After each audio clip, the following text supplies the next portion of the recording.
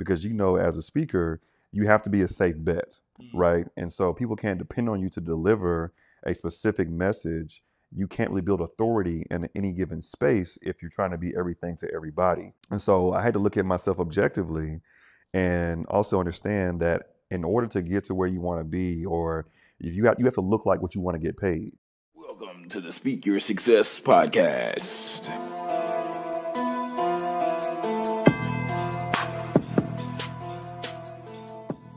What's going on, successors? Welcome to another episode of the Speak Your Success podcast.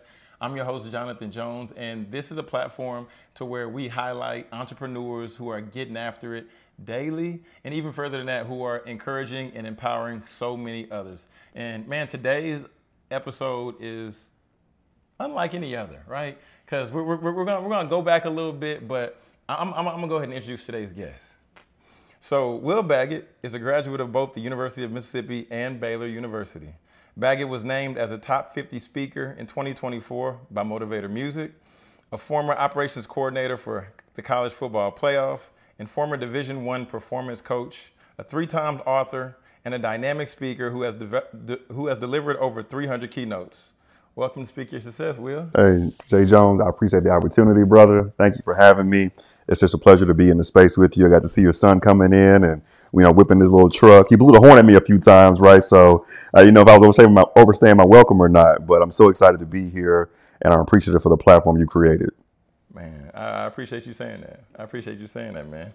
Yeah, so let's go ahead and dive in, Will. Let's do it, man. Let's go ahead and dive in. So, I want to go ahead and kick this thing off. I want to talk about the book, man. Okay. Hues of Hope: A Colorful Journey Outside the Lines. Right. Let's go ahead and get into it. So, what events occurred in your life to prompt you to write Hues of Hope in comparison to the blueprint for a successful career?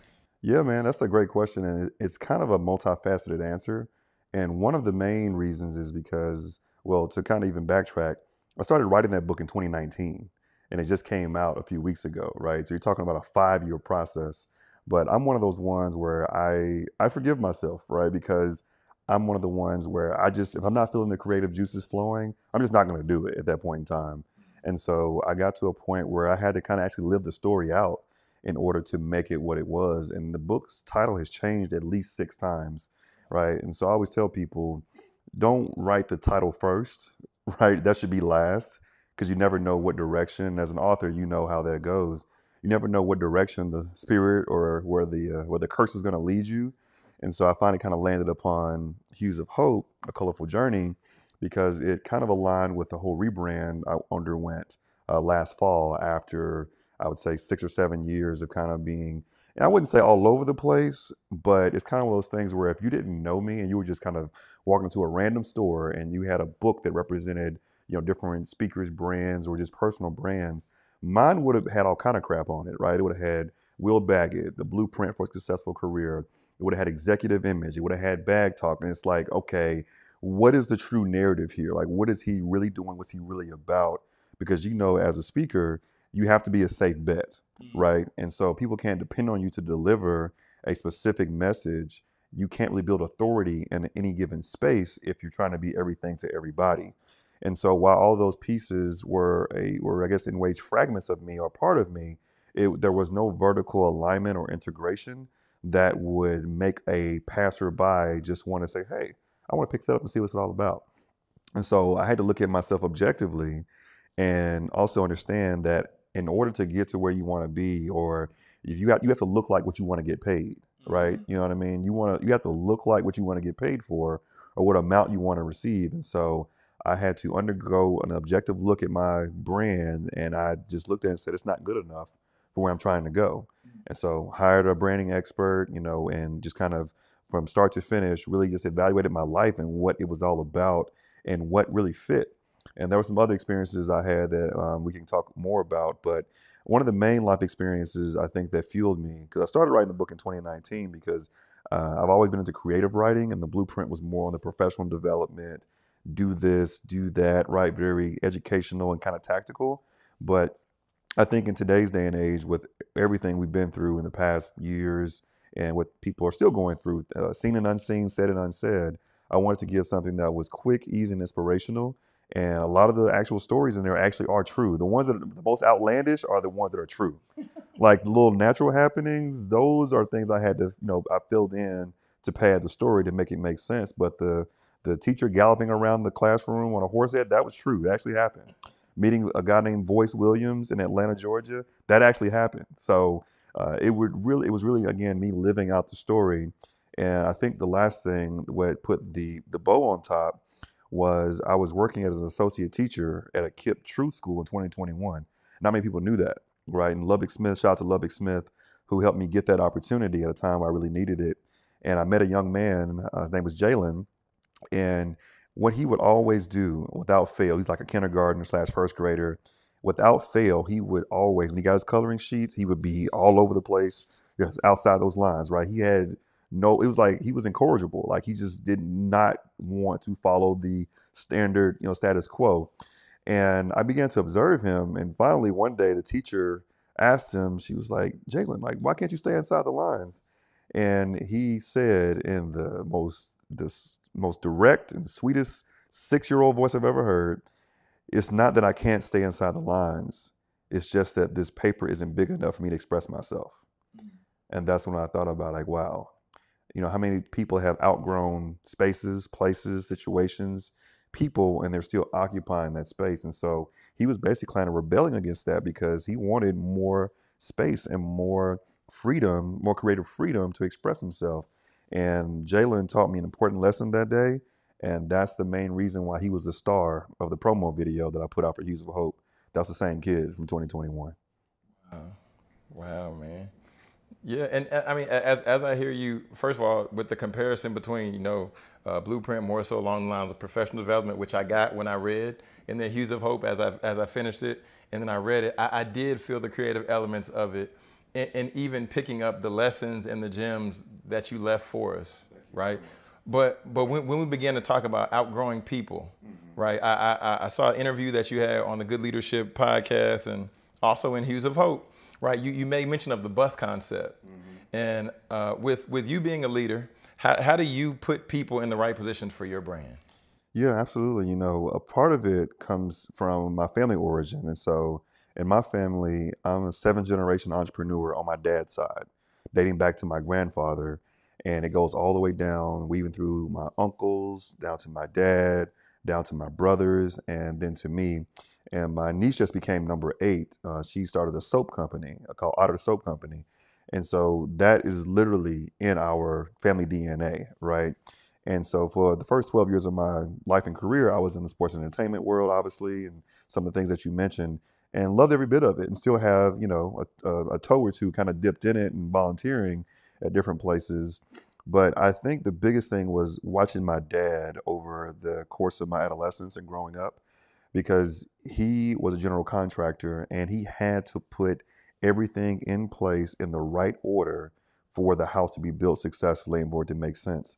And so watching that's kind of where the blueprint concept came from, right? It was kind of an ode to him as a general contractor, but also just, I think from a leadership standpoint, you may not know how to do every job. Like, for instance, when I wrote the script for the Hues of Hope promotional video, I couldn't tell you how to bring in the fade to black, dramatic music, and all these different elements that made it hopefully a gripping experience. But I knew what I wanted, and I knew who could pull it together. The same thing with the rebrand. And so I think in some cases you have to really know what you're going after, what feel, what emotion you want to evoke, and you have to collect the business cards, or collect the relationships that you need in order to be successful. Like, for instance, the young lady who played the voiceover in the video, I met her at a Black Sports Professionals conference about 5 months ago, and she was coming up, and she was in one of my sessions I spoke at, and she just randomly mentioned, like, hey, I do voiceover work if you ever need voiceover work. And so that was 6 months ago. At that point in time, I wasn't even planning on finishing Hues of Hope this year at all. But when it came to the time to get it done and I wanted to put this video out, I remembered her and her skill set and was able to kind of bring that in. And so kind of the concept you mentioned is getting the right people on the bus and getting them in the right seats. Similar to, if, like, for instance, when football teams, Division I teams, or any division, will fly out, they have to balance the plane. right? With the offensive linemen and defensive linemen, these are the big guys. You can't put them all on one side or the other because that's not gonna work not work out for you. And so I think about the same pieces when it comes to leadership is putting people in position where they can be successful, where they can be empowered, where they can have some small wins, where they can grow their influence, grow their confidence. And the hope is that they go out and do their own thing, right? And as a leader begets other leaders. And that's what I wanted to do in anything I'm involved in, is try to empower people to maximize their skill set at the highest level, and also introduce them, to things they haven't seen. Because so much of what we miss, and so much I think of, underachievement that happens in our community, I think a lot of it's due to lack of exposure, right? You don't even know it exists, right? And so if you can't see it, oftentimes you can't be it. And so when it comes to leadership, I think it's like, that old saying, a leader is one who knows the way, goes the way, and shows the way.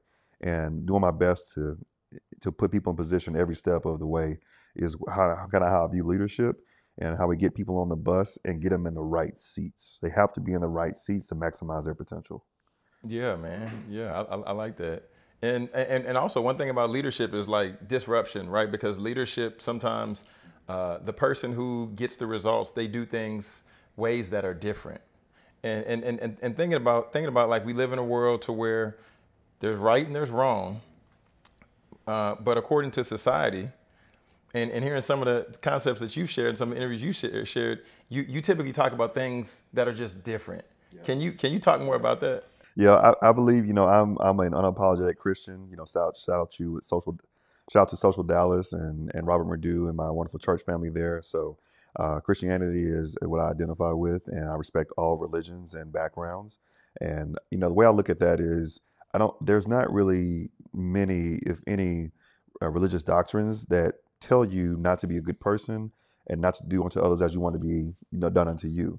Right. And so I make sure that I'm respectful, and I honor other belief systems, right? Because people have a right to worship and believe as they choose to.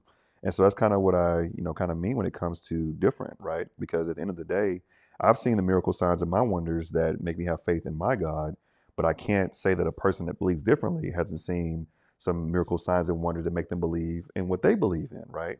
And I believe that you'll be the best Bible someone will read is by how you live your life, right?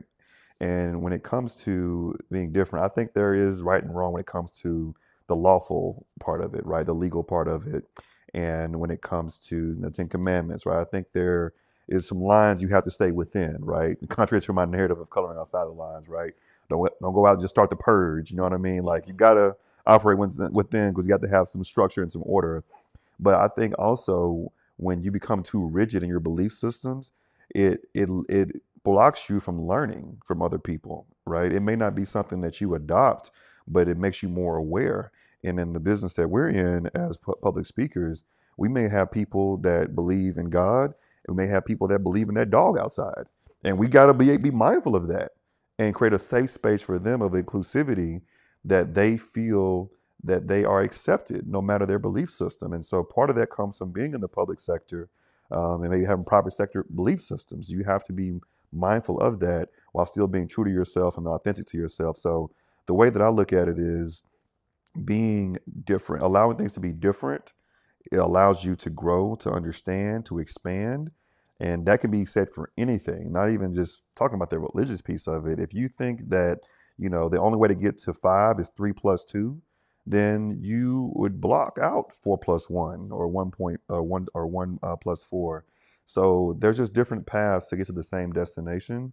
And that's what I believe in. It's just understanding and appreciating the power of differences and how they all make us grow. And that is what, and I hate the attack that's being put on the DE and I community, world, and the departments across the country, and people that are losing their job and losing their employment because it's no longer trendy, right?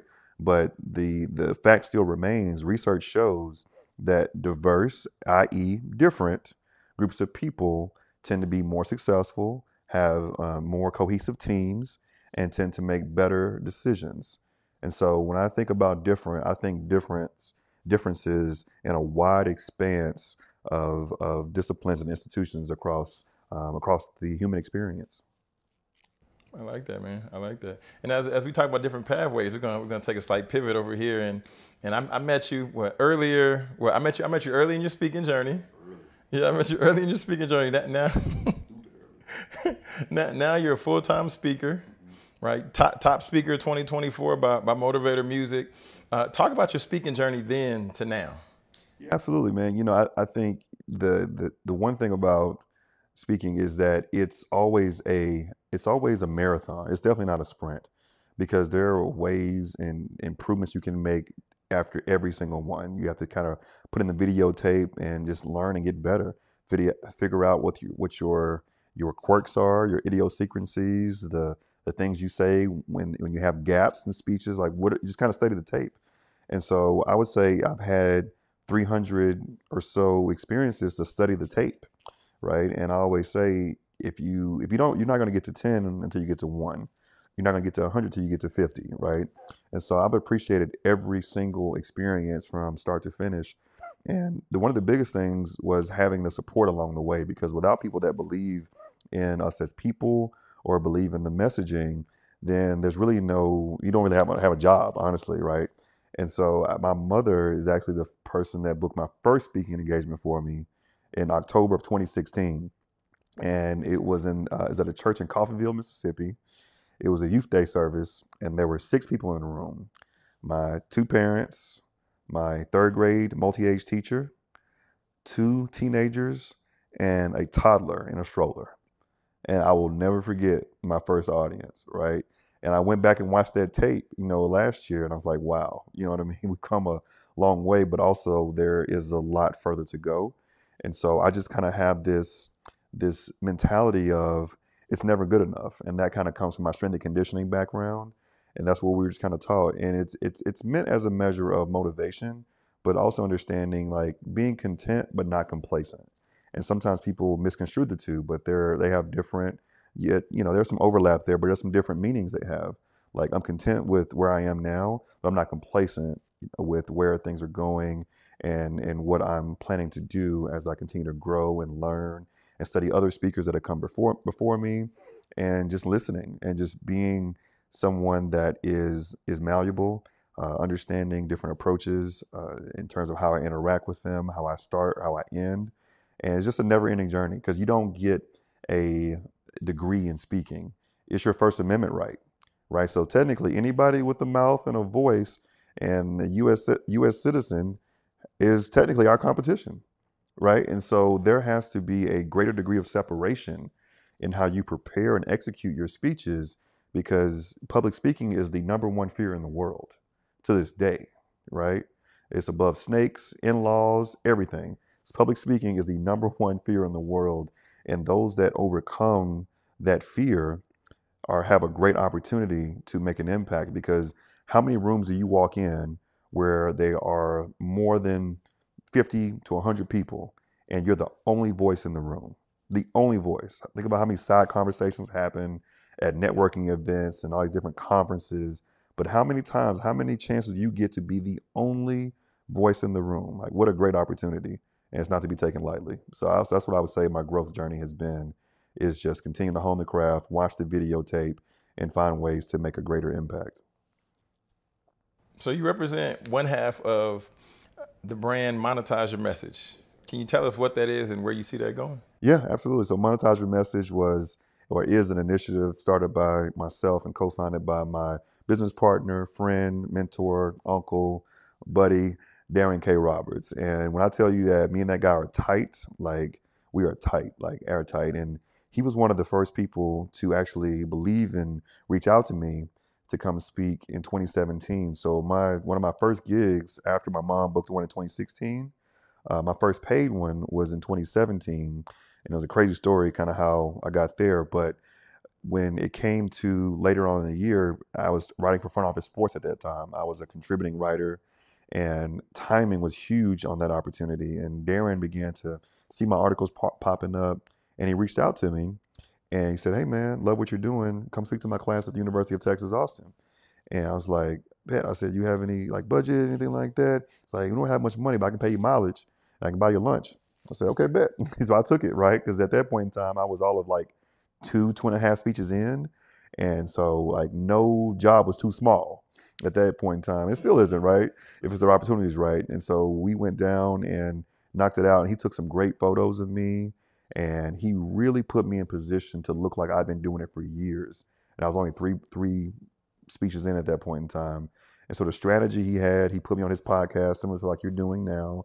He put pictures and posted them on his Twitter and his other social media platforms. And I was able to put the UT brand, right, as a place I had spoken, right? Because as you know, in our space, optics are what create opportunities, right? And so we stayed in contact since that time. And then finally, I think it was 2022. And this was the first time that we had actually been in the same space speaking. We were at the Black Student Athlete Summit. I think it was Houston, Texas in 22, if I'm not mistaken. And we didn't know each other would be there. And so I'm backstage getting ready to go on, and Darren comes walking up. Now, mind you, we've been staying connected over the socials and maybe text every now and then, but we hadn't seen each other since 2017 in person. And here it is 5 years, almost 5 years later, right? And so we got to connect, and then after that, he followed up with me a month later, and he was in like Costa Rica. He said, "Hey, bro, man, the speaking industry, the education out here is trash. We need to start a business."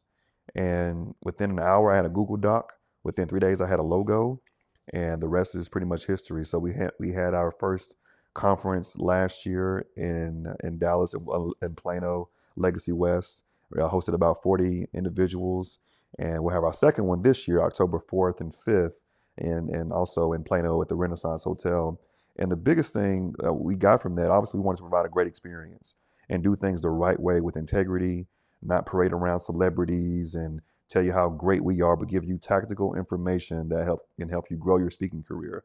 Because what we did is we had our assistants go through and look at every single one of our competitors in the market. And we basically had them do like some kind of mole operation. And they broke down their entire business models from every platform they were using, every click funnel, everything you could possibly imagine, drip campaigns, whatever it was. And we got basically a whole report on every single other competitor, right? Even the ones that are household names, because you have to study the tape. You have to know what the market is, where it currently sits, what niche or what space is available, right, for the infiltration.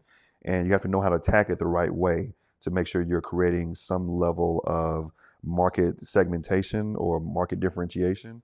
And that's what we did initially. And we had people come in last year who have seen their businesses go increase up to 60-70%, just in terms of getting on stages and increasing their rates. It's just been so much fun to watch them. But more importantly, they formed a community, like a true family, and to where now like 3 or 4 of the participants from last year are now working together, right? And working, for the same cause, right? And so seeing that manifest is not something we planned for, but it was all the more rewarding because it's one of those things where you want people to have a good experience. You want people to connect. And when people are spending their money and time and resources, it helps when they have people that are in the same boat with them and that can relate to them. And that's what we built Monetize Your Message upon, was integrity, transparency, and giving people the actual tactics that we use to grow our speaking business and getting past the fluff. Because as you know, in the speaking world, it's like a huge black box, right? There's no you can't glass door it and see what the salary is, right? You can look at some Google averages, but it's not representative, right, of what's truly going on in the market. And so we cracked open the black box, and we could tell that people were appreciative of that, to the point where they said they spend loads of money on other resources and some of even our competitors, and they said they don't know what they paid for, right? And we wanted to make sure that we were going to be doing this with the right way, because in today's day and age, there are so many people that are making money not off what they do, but by telling you what they do. And so we wanted to make sure we were doing the work, right? Showing our work, right? Like you do in math class, right? And teaching people how to get the work. And that's what Monetize Your Message is built upon. For the aspiring speakers out there, Will, can you give us 3 steps? Like, what would be the first 3 steps to monetizing their message? The first step is tell people that you speak. Like it ain't rocket science, it ain't physics. When you meet people and you should be out at different events and places and spaces, tell people that you speak, right? But also within that, don't just say I speak. Give them some context, some meat and potatoes, what you speak about, right? Because when you tell them I speak, well, the next question, the next logical question, oh, what do you speak about, right? So you can wait for that question, or you can go ahead and say I speak about X, Y, Z, and not just leadership. Give some context. I speak about leadership and transforming the mindset of people that want to achieve and go to great heights and inspire others to do the same, right? There, that gives you a greater conversation starter as opposed to I speak about leadership, right? Now you're not building a relationship and you're not really giving them any line or any rope to grab onto, so to speak. The first thing I would say is tell people that you speak, right? Make sure it's present on on your platforms and everywhere that you go. You're speaking that, right? You're speaking your success, so to speak. The second piece I would say is making sure that your brand is sharp, right? Now, one thing I've done differently, I don't post my speeches.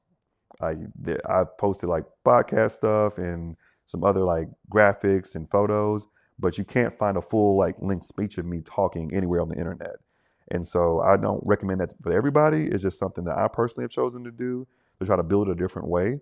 But I would say that your brand and how you market yourself is very important. So some steps I would recommend for the second thing, these are a few steps within the second question or second bullet point or kind of sub points, is making sure that you are reminding people that you're speaking. Because when you go out and speak, they don't know if it's paid or not.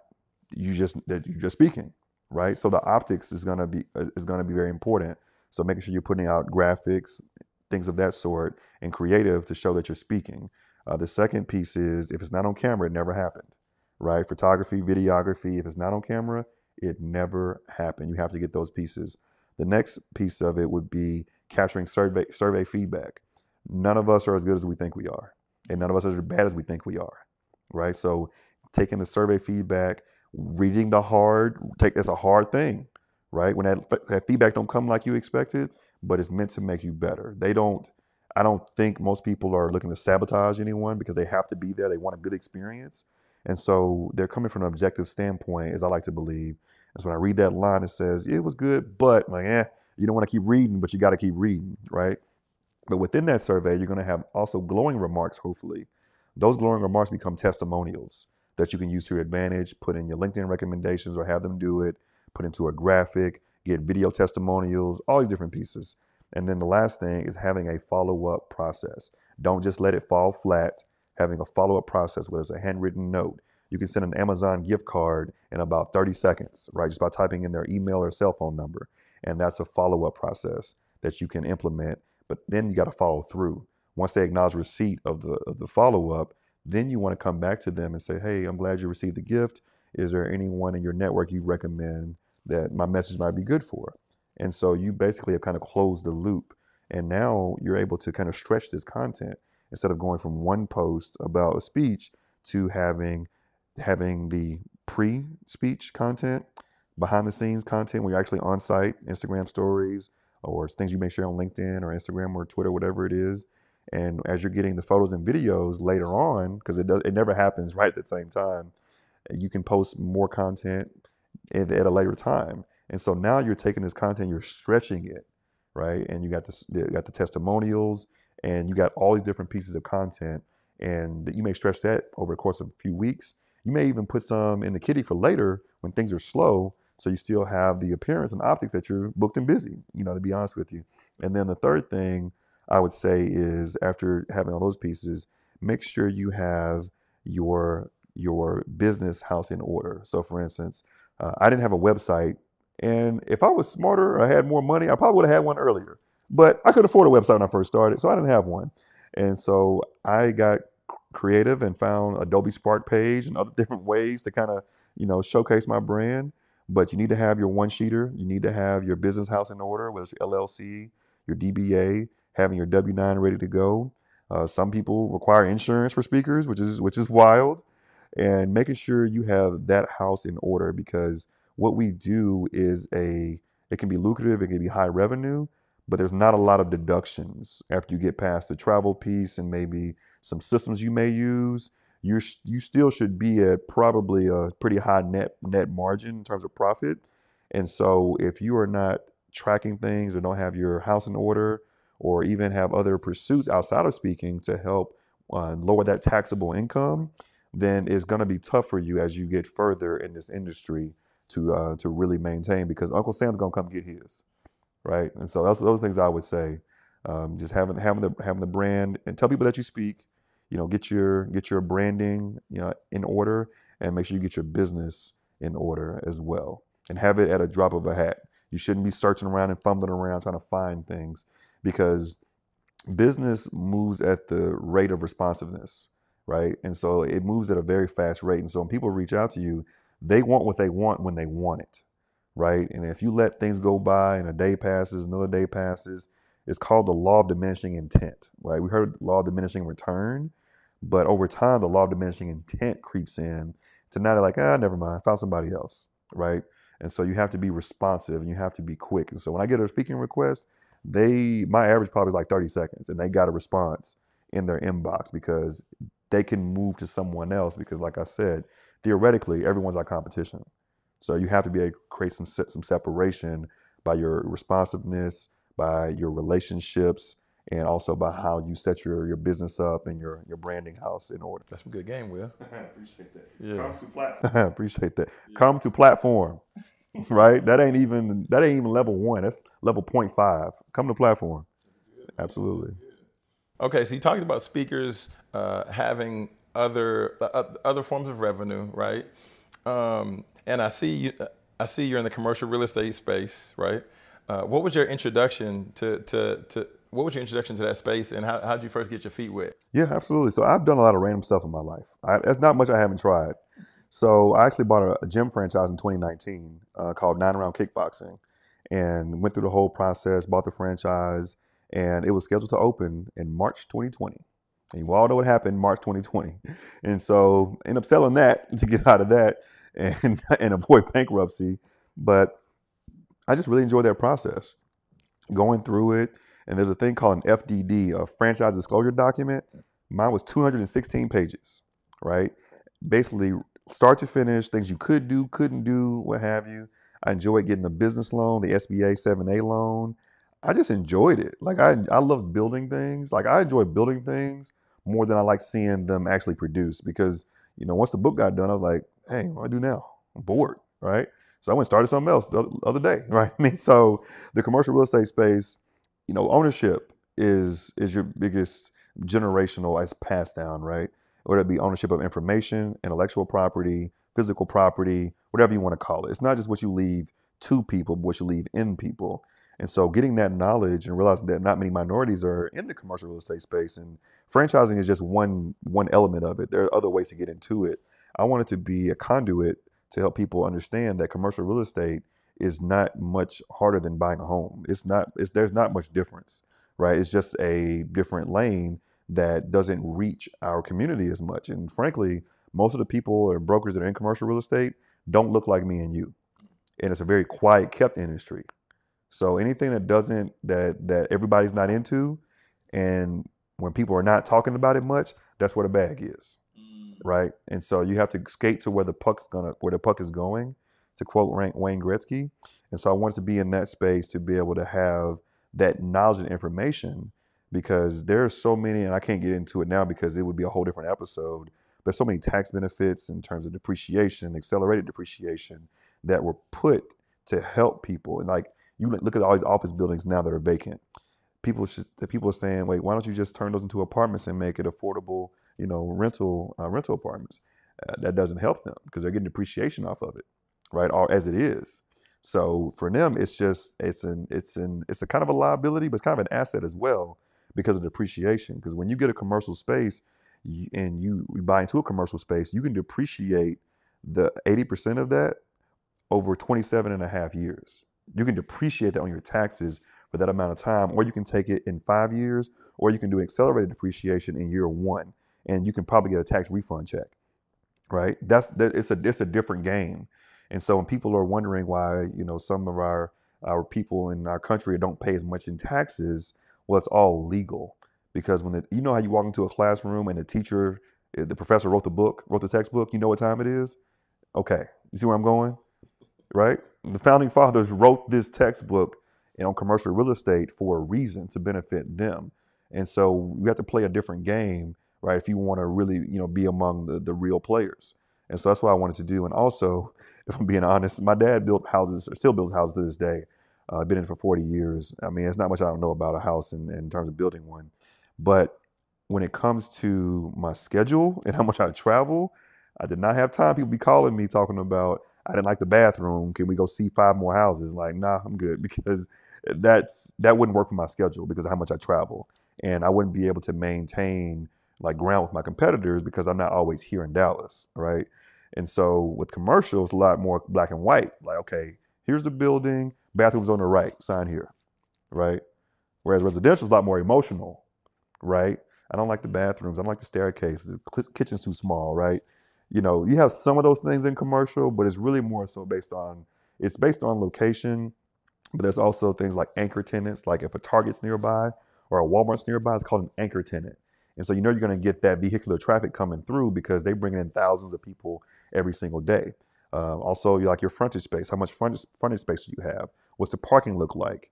There are a lot of different elements. Also, the rent, or what it's going to cost per month to maintain that property. There's a lot of different elements you have to take into account, but it is not a difficult process by any stretch of the imagination. It's just that people haven't been exposed to it, and so we often fear what we don't know and don't understand. Man, that was like a half masterclass right there. Man, it's deep. Man, man. Okay, so we hit on the commercial real estate. Now I want to kick over to the commercial actor aspect.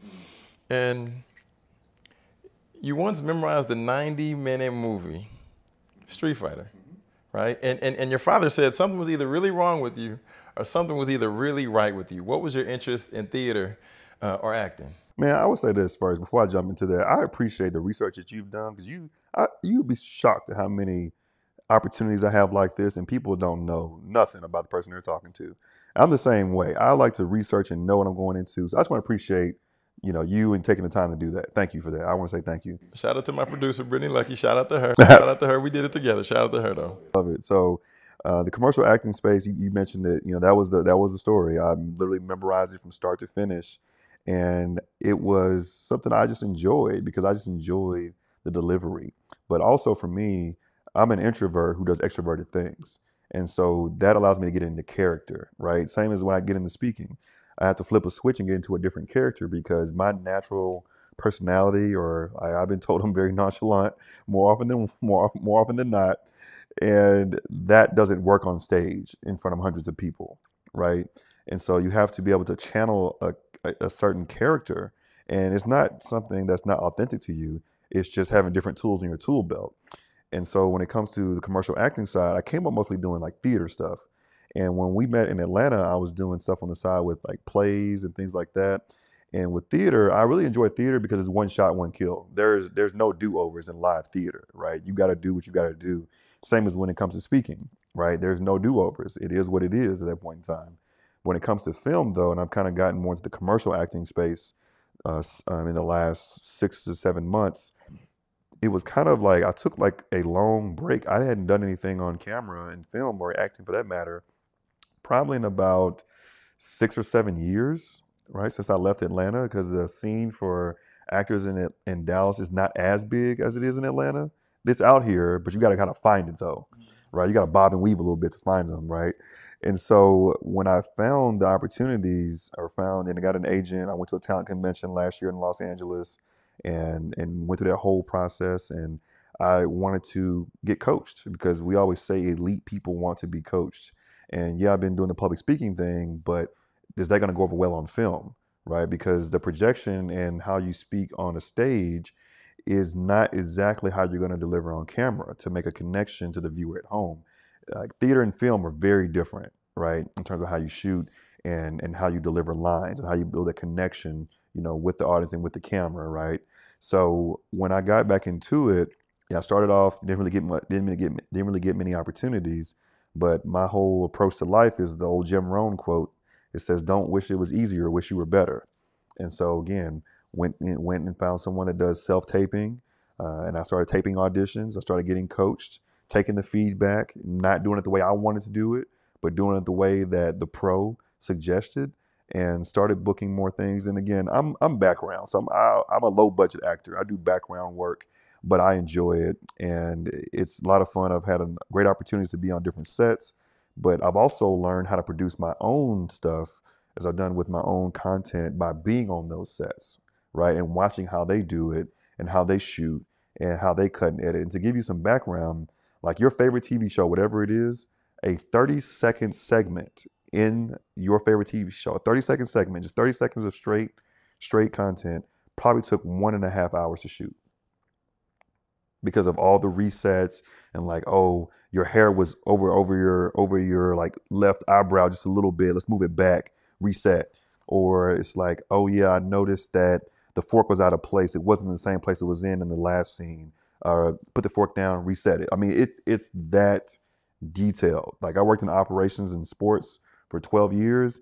It doesn't come close to the detail that's on set, right? Because people are at home watching and looking for stuff literally sometimes when it's not in place. And so the acting space has been fun, and it's something I just love to do, love to be on set in the moment, and looking to hopefully grow it. So go from the background to the foreground one day, but I'm content with where I am, not complacent, and we're growing every day. But to get to where I want to be, it's going to require just coaching and getting better, and just getting to that next level. So that's been my experience so far.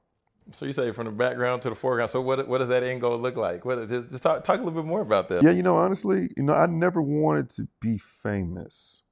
I wanted to be impactful in the sense that it's kind of like when you think about when you go, and when I think about it, when you're like Jamie Foxx famous, you can't go anywhere, you can't do anything, right? Because you get bombarded by people. I don't want to live like that, right?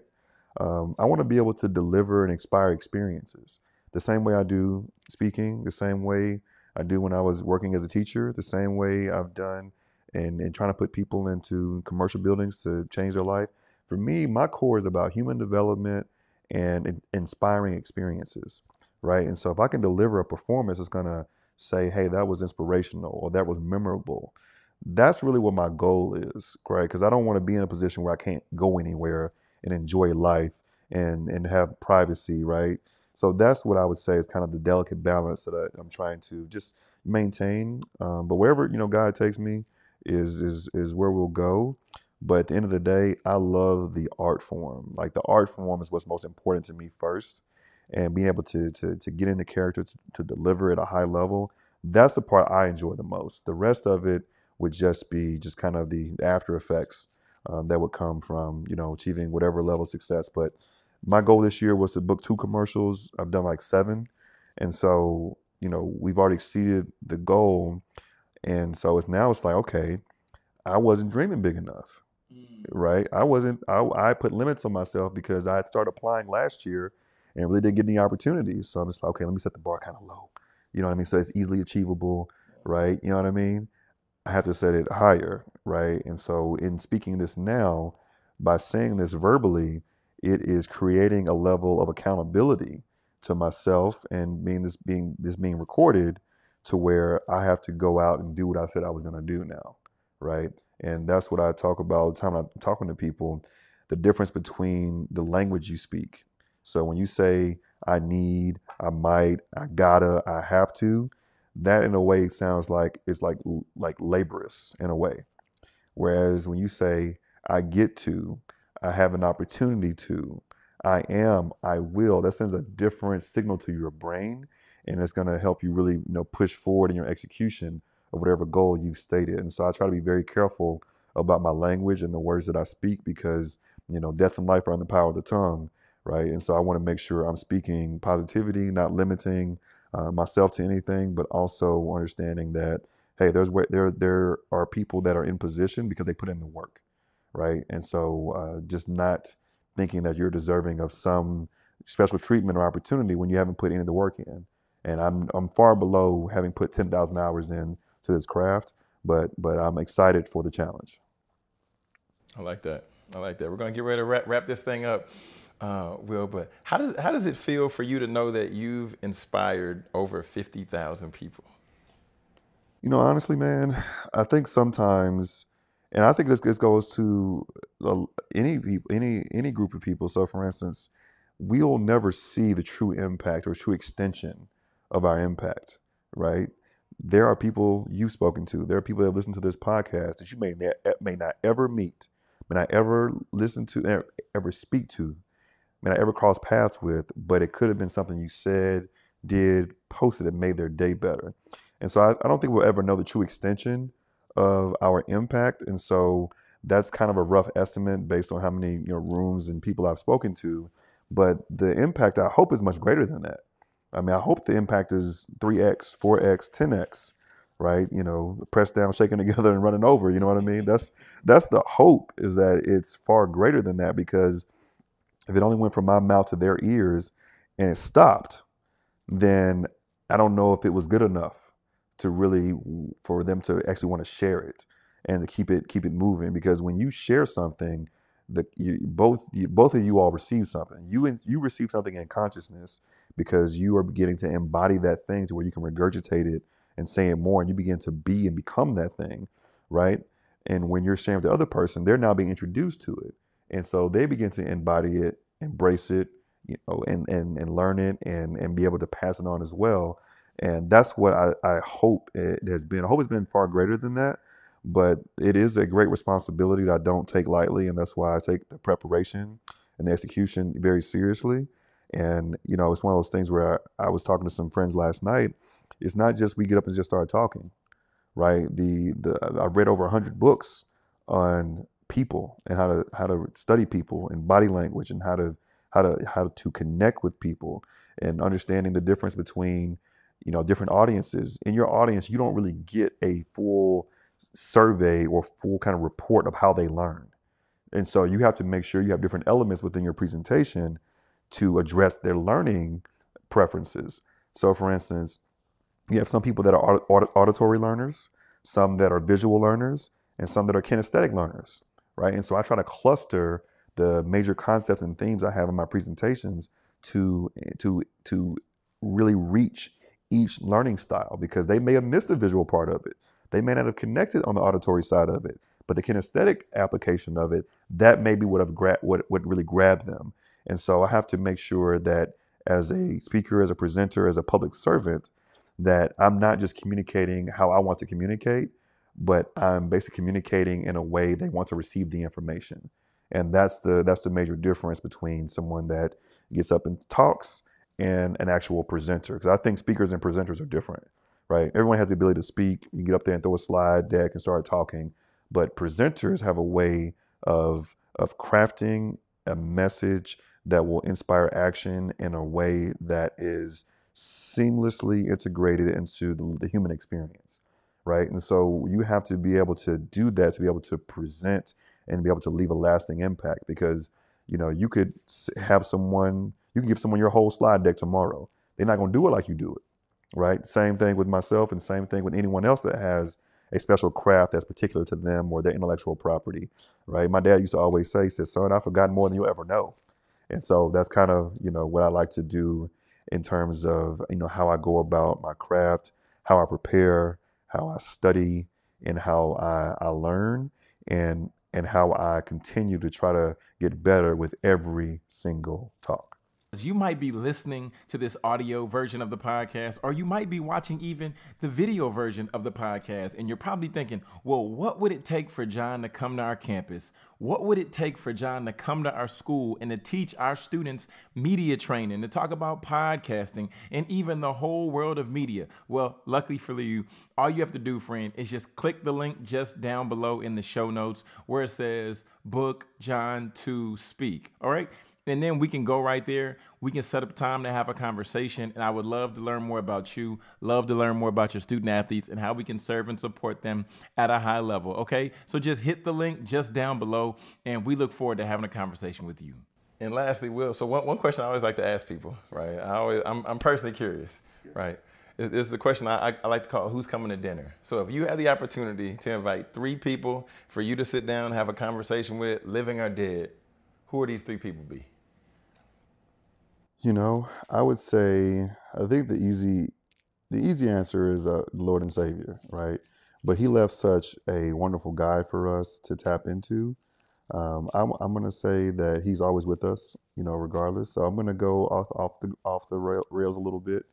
I'm gonna say one person I would want to have on my dinner table would be Jim Rohn.